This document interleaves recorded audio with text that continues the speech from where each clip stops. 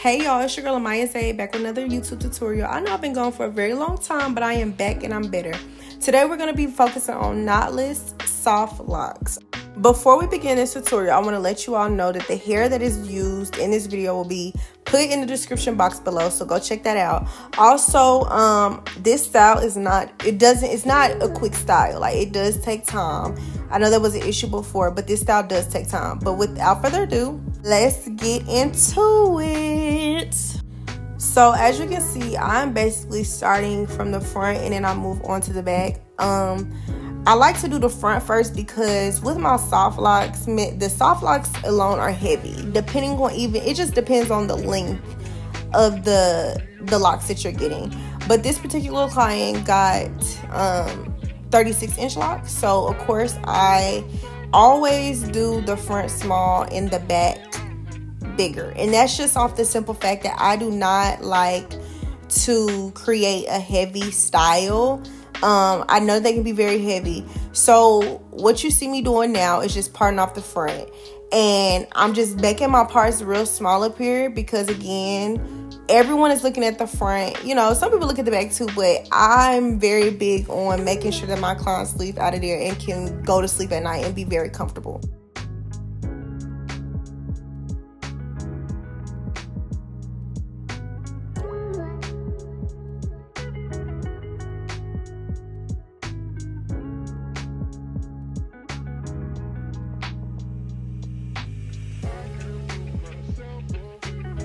Okay, so now as you can see, I am basically about to get into braiding. Now, when I braid, I typically want to braid. I suggest braiding a good 2 or 3 times at first. And I say at first because, of course, I'm going to add in a lock extension.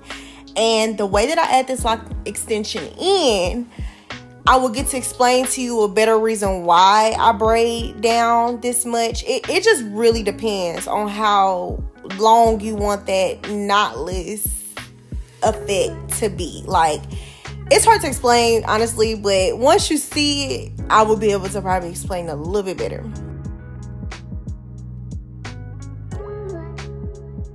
So, as you can see, I'm over here trying to show y'all the lock extension. I wouldn't even get my hand right in the video. But this is the lock extension that I am talking about. I use Bobbi Boss Nu Locs. This client got 36-inch. Now, I hate that ballpoint right there.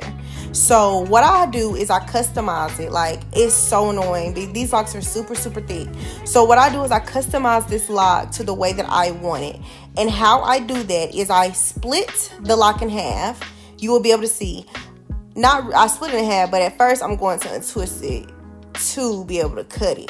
So what you're gonna need is some scissors. I'm sorry if you can't see as much. I tried my very, very best. It's my first time filming on my new camera, so bear with me. But you're going to untwist the lock just a little bit. Don't do too much. And you're gonna try to split it in half. And I say try because sometimes it won't split all the way down in half, but sometimes they will. It just really depends. But as you can see, I have this one in 3 sections. You're gonna just snip off one piece of it. Like, it's literally a loop. And then you're gonna cut off the other side. It's that simple. It's hard to really explain. Like, you just have to play around with them just to really see. But it's just to basically thin it out. That's why I do it, to thin it out, okay? So, to explain what I was talking about at first, I typically only braid down just so much. Like, I'll probably do a good 3 times, 2 or 3 times at the most. That's just because the fact that I thinned out that lock, the hair is less hair there. So with that being said, you want it to be as natural looking as possible. And you don't need to bring that lock all the way down. Like, you don't need to bring the braid down to the point to where the lock is all the way at the bottom of the braid. You don't have to do that because you thinned it out. As you can see, if you look at the lock, it is all of that room that you're going to wrap is going to be perfect. Like, it's going to be neat. So that is why I do that. After I have put that lock in there, I am going to braid down a good 4 to 6 times. And I say that because it will slip out. I'm telling you, it will slip out while you're trying to wrap it. So you want to make sure that braid is secure. Like, especially around the edges, mainly because the edges are fine, so they're gonna be easier to come apart.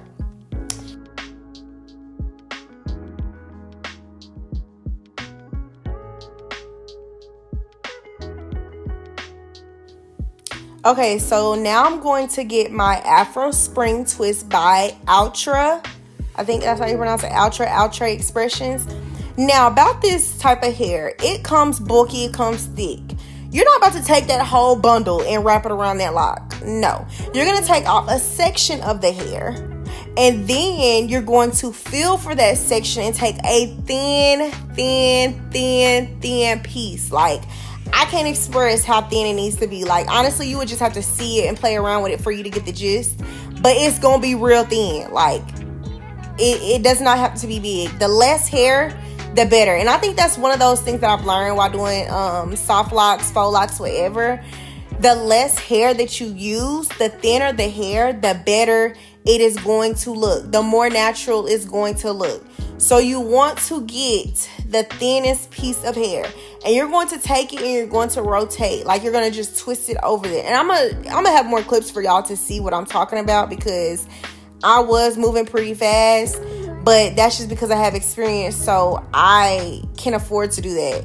But if you know what you're doing, it shouldn't be hard. Like, I used to use crochet needles, but now I don't use crochet needles. And the only reason for that is because it snugs and pulls when I'm trying to, you know, put it in their hair, especially doing small parts. So I don't even use the crochet needle anymore.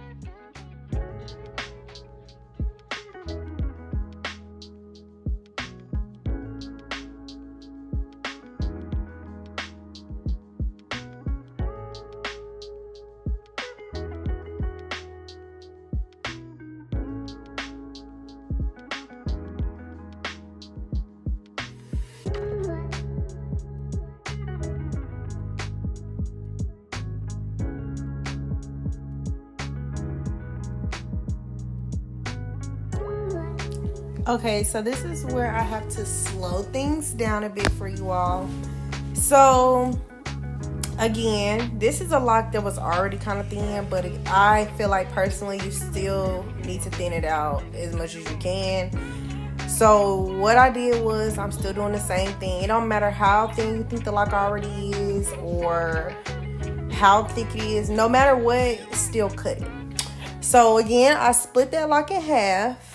Okay, and I'm taking my scissors, and as you can see, this was a lock that split all the way down, versus the other one that was shown, it wouldn't budge. It was in like 3 pieces, I think, but this one split all the way in half. So I'm basically cutting that one side off and letting that piece hang. The hanging piece is the one that's going to be cut. So you see me now about to take that third leg and cut it off. And once you're done with that, you're just going to toss it, like trash it. You don't need it anymore. So now, basically, you have a thin lock. Don't you see how thin that is? Like, that's how your locks should look. They should be thin. That's the only way you really gonna get that knotless method, is if you take that knot away. And the only way to take the knot away is if you thin it out. So that's how I personally do it. Now I'm going to put the lock into the braid. I'm slowing this down for y'all because I'm sure it was hard to see, but I take that right strand and I'm putting it through the loop. It doesn't matter which one you put it through. I'm just right-handed, so I always result to my right side of everything.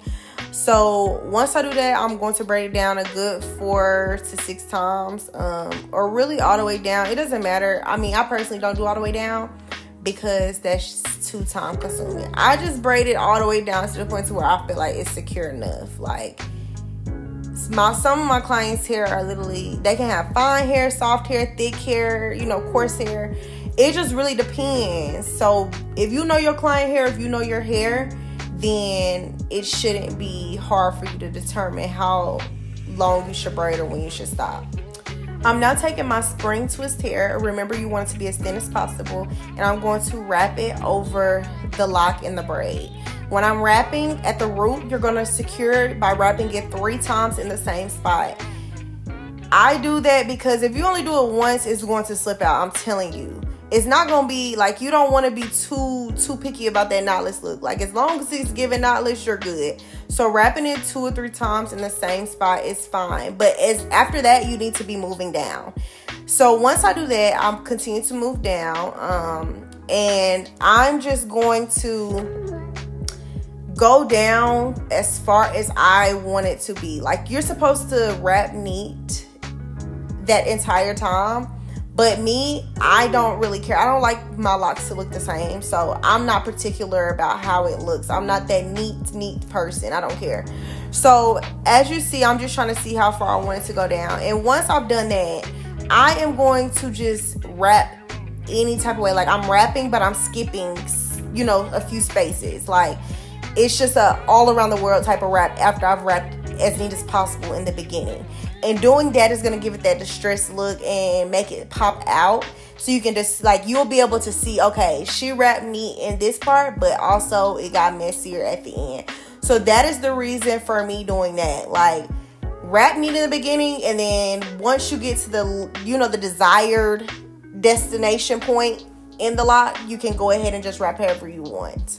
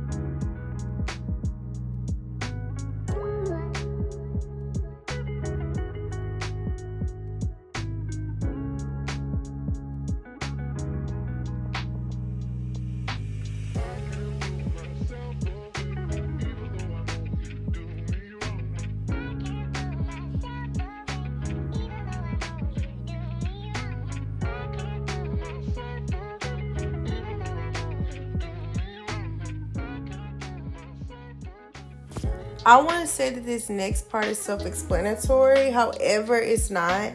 So, like, what I'm doing is I'm showing you all that the thickness of that. I feel like it was too thick. So I'm feeling for it, and I'm just taking off a thin strand. Like, I want y'all to understand that it is okay to literally wrap it a few times at the beginning and then decide, okay, no, I don't like this. I need to take some hair out from it. It's fine. Like, that's not the issue. Always remember that it's better that you test it out first instead of just going ahead and doing the whole thing and then regretting it later. So that's what I suggest you do. That's one of my pointers that I would do. just test it out at first. And if you feel like that is not the size that you want it to be, go back in, take it down, you know, and take some hair away.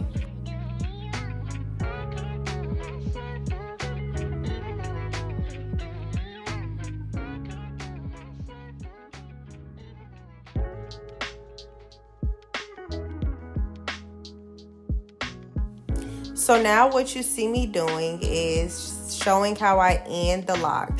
So what I'm about to do is I'm basically just continuing to wrap all the way down past my client's natural hair. So like I told y'all, this part is fast for me because it's not a neat, like it doesn't have to be neat. You want it to be messy. Like you want it to look like it is distressed, semi-distressed or whatever, you know, butterfly look or whatever y'all like to call it. You want to give it that look. So I'm just wrapping messy all the way down. And as I go down, I'm going to literally bring it back up. I don't know if it really showed it, but it's just me going down, and the little lift, you know, the short piece that I have from the spring twist hair, I'm just wrapping it up. My hands move too fast for me to even be able to explain it, but yeah. So basically this portion of the video, the rest of the video is basically self-explanatory.